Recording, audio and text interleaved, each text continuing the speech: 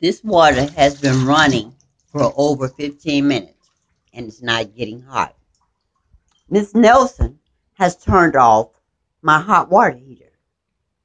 Now, already I'm living like this. Look at this place. I have to drink my water, my drinking water, my washing up water, my cooking water comes from the bathroom because the water in the kitchen is very contaminated with whatever poisons they done put in it. And you saw the video of my feet turn black when walking on the carpet and the powdery residue, thick powdery residue in my dishes and in my pots and pans. So the less contaminated water is in the bathroom. Now, Miss Nelson sent me a text messaging, asked me, am I going to move out this weekend? I only received my moving papers. I sent her, I said no. And she said, well, when are you going to get an apartment? When are you going to be moving? Now, I text her. I'm not going to be moving by the weekend. I just got my moving papers 8 days ago. There's no way she could expect me to find an apartment, get everything together, and move out in 8 days. Really? But as I said, now she has turned my hot water off. But my real issue is not with Miss Nelson, who lies, who steals, who's done every crime possible. My problem is not with her. My problem is with Chicago Housing Authority, who sent me a letter today saying that she failed, but they're going to give her 21 days to get her apartment together. Now, they expect me to move down in 21 days. I understand that this is not an emergency situation. Even though the mice has gotten worse that they bring in, the water carpet is still wet, the nets are still flying around all of my food. I'm still trying to spray them. This would draw mice in. I didn't have mice before this carpet and stuff got messed up like this. The carpet has been dirty from tracking this water all over the carpet through the living room. And you know, this has been over a month since that's been like that. So, it's been tracked all over the house because the kitchen had the same problem where water was running. Now, it's been over a month since Jonathan supposed to have fixed the pipes, and he was supposed to be back in a week to clean that mess from under there. So I'm still living with this toxic mold under the sink that they refuse to take out of here. Smelly, toxic mold, rotted wood that they were supposed to have been taken out 3 weeks ago after he fixed the pipes. And they're still there with the broken pipes that don't need to be used. So this is not an emergency. They still coming to my house, taking my things, have not to change the locks on my door. Now, when I called the police department the other day, officer or dispatcher Riley asked me to ask my landlord why they changed the locks on all of their doors. And now seen that video, why they changed the locks on all their doors. Put a new lock. You're going to turn this light on. It's not working, but look, a new lock, even not on the front door, just on the front door, but a new lock on the basement. A new lock on the basement. But my locks are still not changed. But I'm the one supposed to be having a problem getting broken in. I put a new lock on the front door. And even though, when I asked about it, she lied and said they did not change the locks. All the stuff in the hallway. They have new locks on their doors. And a lock, a new lock on an empty closet. It used to just, it's empty. It was empty. A new lock on an empty closet. So, Miss Hodges now, the inspector, they said this is not an emergency situation. Even though I continue to be broken in, even though my feet is black, even though he's saying that I lost over 50 pounds, I lost all this weight. He said it's not their problem that this laundry room stay dirty like that because they still haven't cleaned it. Now, this was like this when the inspector came, and he said they have nothing to do with the cleanliness of the areas that the landlord runs. He said they had nothing to do with the cleanliness. He said the towels on the floor, it's all torn up. That has nothing to do with the cosmetics. They can't say anything about how the apartment is looks because that's the cosmetics and the landlord can do what they want. They have nothing to do with the plugs, not charging my phones, blowing out my TV because they have nothing to do with electricity. They have nothing to do with the water being contaminated. What does he say?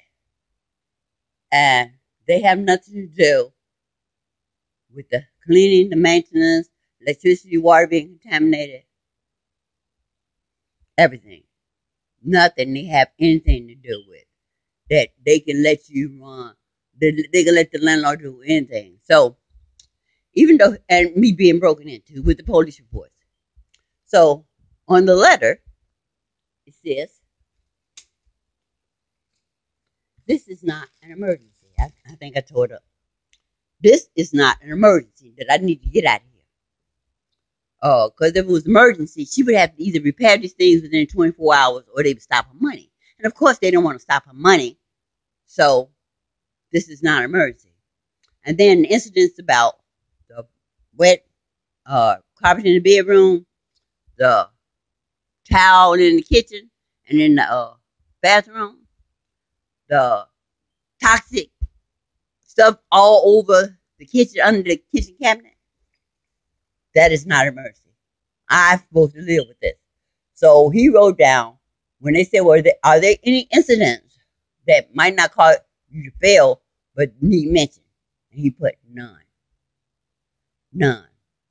No incidents at all. So this doesn't qualify as emergency, since he said it was not emergency. And this does not qualify as emergency. And the incidents, there were none. No police reports, no or my feet turning black, no one mention of me losing all this weight. So you know this is a conspiracy of murder. Now, since I got the text from Miss Nelson today, asking me, was I going to move by the weekend? All of a sudden, my hot water is off. Now I don't have any hot water. So I guess that's not an emergency either. So they're going to continue to pay her. And she doesn't have to fix a thing. She doesn't have to fix a thing. Isn't that something? That they can continue to let me live in these conditions. And Miss Edwards, who is supposed to be the community resource person, who's supposed to help me find an apartment to get a security deposit and move into an area that's nice, she never sent me the paperwork. So the people who were supposed to help me get out of here and find an apartment at Chicago Housing is not doing their job either. So she told me she was going to send me the paperwork to fill out so we can get the process rolling on the 20th. Today is the 29th. No paperwork. But this is supposed to be a community program to help people who really need housing. No paperwork. Because this also supposed to be for people who need money assistance to help move and security deposit security deposit, no paperwork. So I called her today, and she said she sent it out. And then she went to check her files because she but that was the center. And then she hung up on me. So I called back. And she didn't answer the phone. No, she didn't answer the phone. So I called back hours later, and she answered. And she told me she was going to get back to me today. It's going on 9 o'clock at night. Really?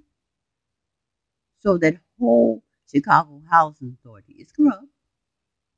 They're not trying to do anything, just like these other businesses, because they look like they're on autopilot, that they're going to keep going in the same direction no matter how much evidence I get. But what are they going to do? What are they going to do? Do they think them people that's going underground are going to protect them? Do they think they have so much power? Because as we know, our government have already supplied some of these business with weapons, post office, Walmart, Social Security office. They've already supplied them with weapons, and they're going to need every one of them. But did they make sure they gave them enough bullets? Because while they up here fighting for their lives, because people going to have them, they're going. And what are they going to say? Have they already found them some place off planet to live?